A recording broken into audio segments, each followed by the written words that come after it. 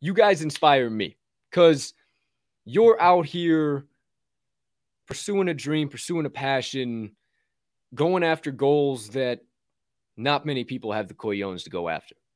It takes a special type of humming bean to sit in a fork in a road, and left is all rainbows, puppies, unicorns, and daisies, and right is fucking tumbleweed and just dark shadows and shit.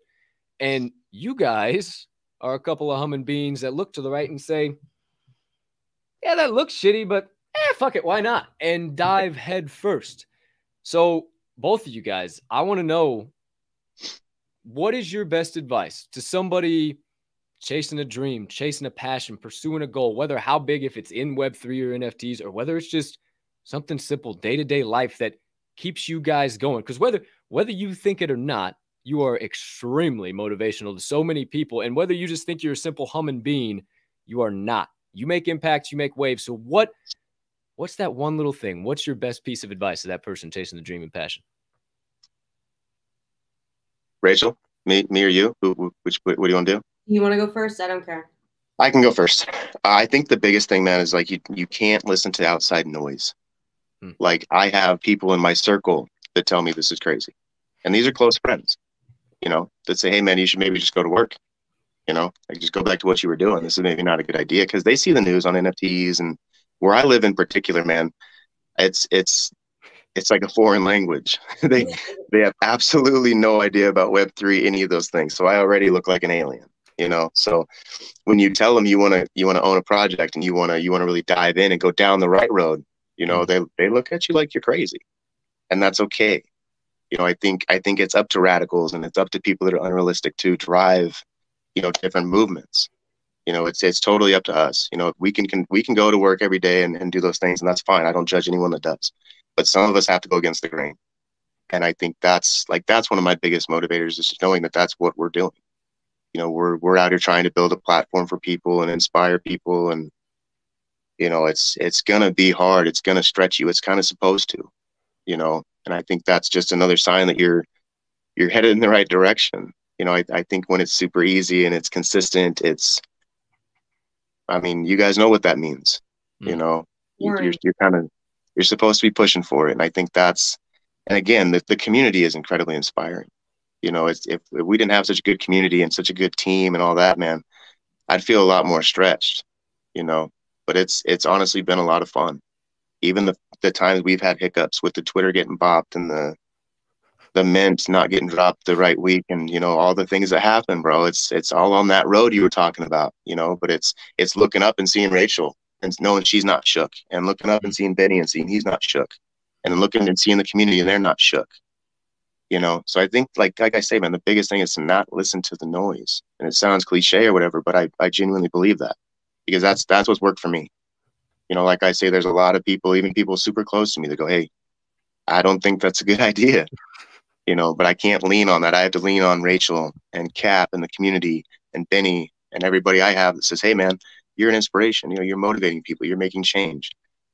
So I think that's my advice, man. And just don't stop. I'm sure you can speak to this. I'm sure you put out content that never got seen. That was never, and you loved it. You thought it was fantastic, and people didn't even, bat an eye at it. And it's not letting those days stop you. It's just getting through the hard days, man. Kind of a ramble here now, but I think it's just about not quitting, man, and then blocking out the outside noise. So I'll let Rachel clean that up a little bit. Yeah, I'll definitely have some thoughts, but yeah, go ahead, Rachel. I have so many, but shocker. For me, I think it's all like, okay, there's two main things. People buy into people, not projects. These days especially, people buy into communities and people buy into other people. If you go up there and show your project, that's great. But if you don't sound genuine and authentic and really like you're whatever, like, I'm not going to buy into it. Like, this is not financial advice, but this is just what I'm seeing as like trends and like the marketplace in general. And then also it's all about who you know, not what you know. Because also just like connections are just so important. Like, it's like you could be the this, like, if you're the smartest person in the room, you're in the wrong room. Literally, I just have so many. Like, literally, that one is really, really true though. If you're the smartest person in the room, you're in the wrong room.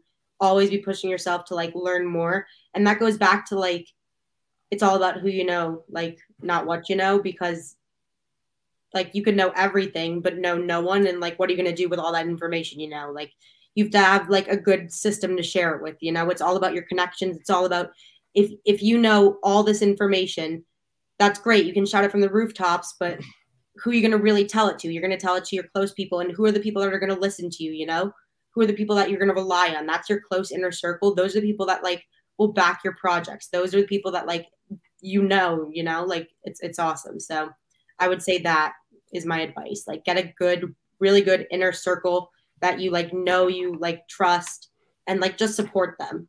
And yeah, that was kind of all over the place, but yeah. My friends, I got over 600 hours of podcasting under the belt, and y'all two are naturals. I ain't got to do shit. I done told multiple guests that before. It is nice to not have to drag people along. Come on, here we go. We got the interview to do. You guys are awesome. And I want to comment on what you said first, Rach. You know, just be authentic. Like right there. That's cap. I'm just a dumbass. I just have fun.